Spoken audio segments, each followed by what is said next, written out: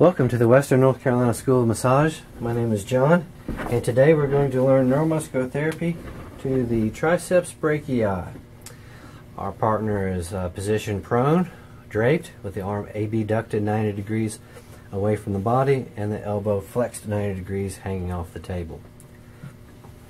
Our first technique is simply myofascial stretching over the tricep, which is the only muscle on the posterior arm. And we want to focus on a nice fascial stretch, especially down along the distal aspect where the thick tendon is of this three-headed muscle. We're going to hold a myofascial stretch for approximately 1 minute at minimum. This allows the collagen fibers of connective tissue to respond to our touch. After we've held this for a minute, I'm going to go ahead and move on for demo purposes. You can see we've already got some nice vasodilation and hyperemia of the tissue. We can then also do myofascial rolling to the area, being aware of client comfort. Are you okay with this? Is this beyond mild discomfort? Okay. We want to be aware of the inner aspect of the arm, the medial aspect. This is quite sensitive, very thin tissue, and neurovascular structures are superficially located here. So you want to stay on the tricep. If you're not sure, you can ask your partner to extend their arm and the muscle contracts and you can feel the fibers. Okay, thank you. Once we've done some myofascial stretching and rolling to the entire area, we're simply going to then do some deep stripping effleurage to the muscle along its fibers. We can begin with deep forearm, using broad strokes superficially. I'm going to start out light and just warm up the tissue. The triceps brachii attaches distally at the olecranon process of the ulna, thereby extending the elbow, the humeral ulnar joint, and proximally the lateral head attaches along the posterior humerus, just superior to the musculospiral groove,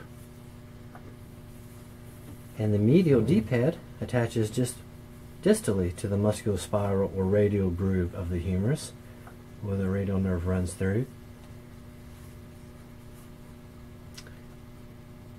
And the long head attaches at the infragluteal tubercle of the scapula, crossing the glenohumeral joint. Once we've done some broad superficial pressure, then we can go in with a smaller tool, either our open fist or palm, and continue treatment to all three bellies of triceps. And then we can start using smaller tools to affect the specific lateral and long head.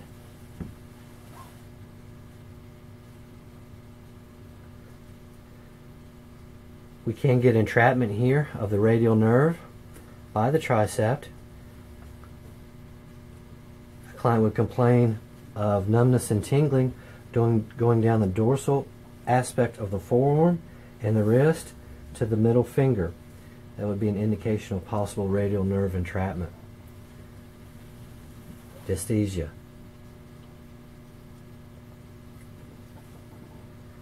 Trigger points in this muscle can commonly refer pain to the lateral epicondyle of the humerus, commonly called tennis elbow.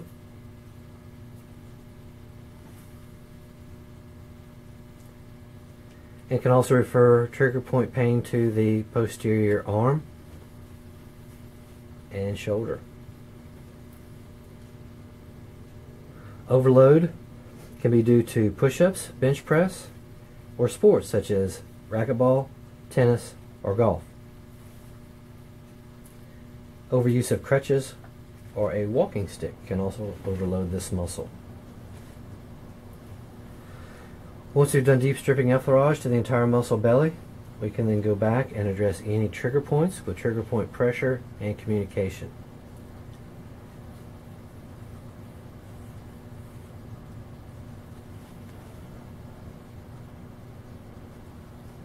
Is this anything going on here? Yes. Yeah.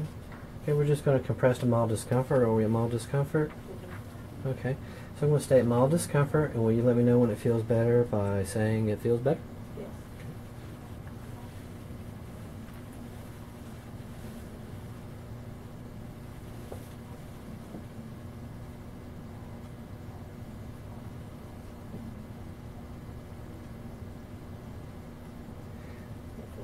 Okay, it feels better.